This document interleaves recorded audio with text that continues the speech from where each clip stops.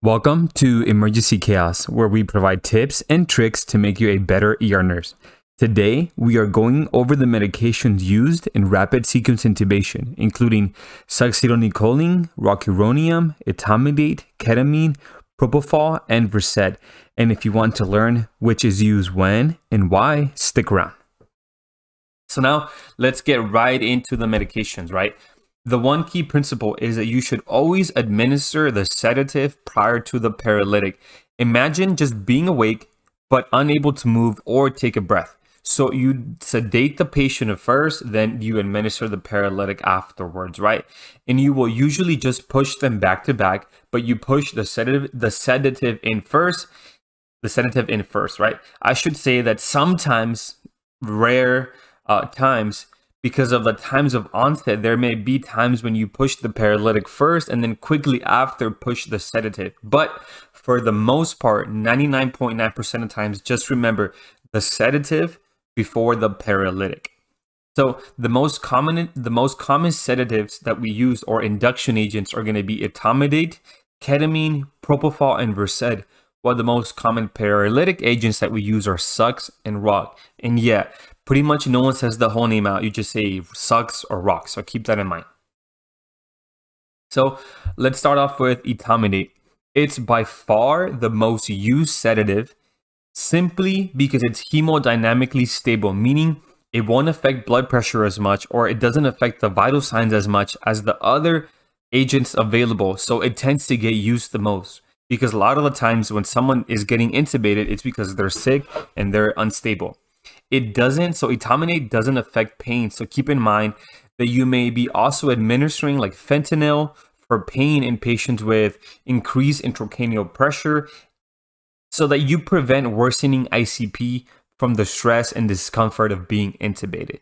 So the typical dose of etomidate is 0.3 milligrams per kilogram with an onset of about 30 seconds and a duration of up to 10 minutes.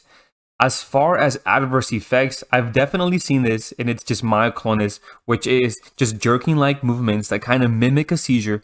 But when I saw it, it wasn't with RSI, it was with when we were cardioverting someone. So with RSI, you give a paralytic right afterwards, so the patient can't move either way. So even if the patient was going to get myoclonus, you just give the paralytic, so you probably won't see it, right? But it is a complication that's not a complication, but a side effect that's possible with using etomidate. So because etomidate is hemodynamically stable, when is it going to be used? It's going to be used in patients who are unstable, for example, with a soft blood pressure or patients with head injuries, as it does not lower the blood pressure or increase the blood pressure because they can both be damaging to neuro patients. Since if you lower the blood pressure in a neuro patient, you can cause ischemia. And if you increase the blood pressure, you can cause worsening of ICP, right? So etomidate is also useful in unstable seizure patients, in patients with heart disease, as again, it does not decrease or increase the blood pressure, and it's also useful in shock. It's even useful in respiratory patients because it's just a good backup. It doesn't have any bronchodilatory effects like other agents we're going to discuss, but again, it's just an overall safe medication because it doesn't affect vital signs as these other agents. Now, let's talk about ketamine. It's very useful in respiratory issues, and it does have bronchodilatory properties. And it's useful as well in shock because it increases the heart rate and the blood pressure.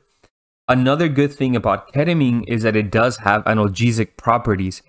However, because it can increase the blood pressure and the heart rate, it's not used for cardiac or neuro patients, since that can be damaging, as we've discussed, right, with an increase in heart rate or blood pressure, I mean. The typical dose is 1.5 milligram per kilogram with an onset of approximately 60 seconds and a duration of up to 20 minutes.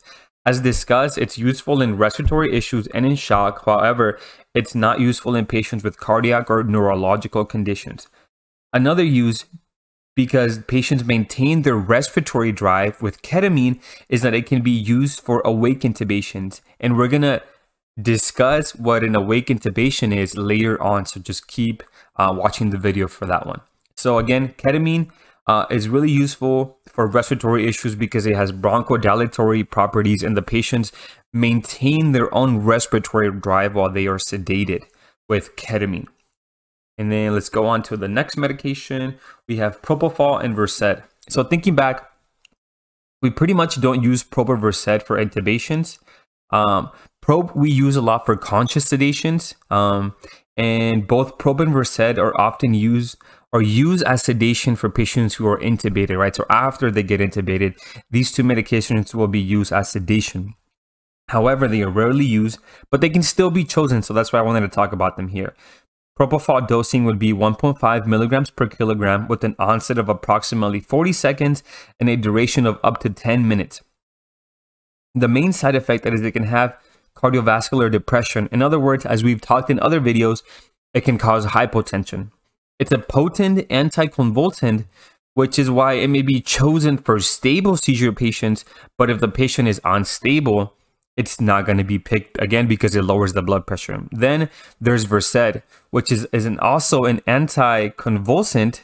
Ooh, battery's running low. Versed, which is also an anticonvulsant, and that's why it may be chosen, but it also does have those hypotensive effects, right? The typical dose for Versed is 0.2 milligrams per kilogram and an onset of 60 seconds and a duration of up to 30 minutes. Propofol or Versed, again, will definitely be used for post-intubation sedation for the patient. All right, now let's get into some paralytics. Sux is essentially Old Faithful, pretty much loved because compared to other paralytics, it's quick on and quick off, which, as we've discussed before, the longer a patient is paralyzed, the likelier complications are to occur, especially if something goes wrong and the intubation attempt is unsuccessful. However, it's not used when there is a risk of hyperkalemia, and as it can cause hyperkalemia itself in susceptible patients. So it's not going to be used in renal patients, in patients who are found down with an unknown downtime, as those patients are prone to getting rhabdomyolysis. Also not used in burn patients or crush injury patients, again related to being wary of hyperkalemia. Another important and key reason not to use Sux is patients with a history or familial history of malignant hyperthermia, as it can cause it. So be wary of malignant hyperthermia because it can be deadly. It's also not used in patients who we pretty much know nothing about, because what if they have renal problems? Which, it being the ER, that tends to happen a lot, right? We get patients we know nothing about. So it's still Old Faithful because it's quick on and quick off. Again, because the longer a patient is paralyzed, the likelier it is for complications. The dosing is 1.5 milligrams per kilogram. The onset is approximately 45 seconds with a duration of 10 minutes. And then just to summarize, not used in patients who may be at risk for hyperkalemia. Now let's get into ROC. It's pretty much used when Sux is contraindicated because it doesn't have any crazy side effects.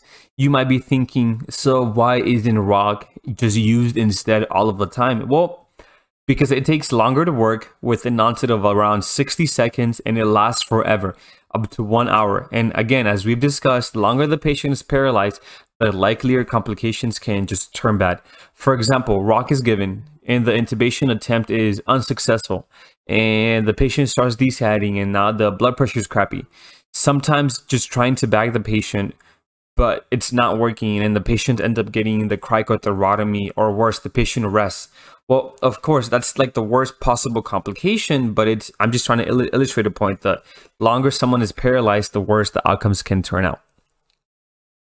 But it's still definitely used at times. And again, the dosing is gonna be 1 milligram per kilogram, onset of 60 seconds, and then duration of around 60 minutes. And again, it's gonna be used when Sux is contraindicated. But because it does last long, you just got to make sure that you have all your backup equipment and supplies ready just in case the intubation is unsuccessful. But because you watch this video and you're a good ER nurse, you're going to have all the necessary equipment ready beforehand just in case anything goes wrong.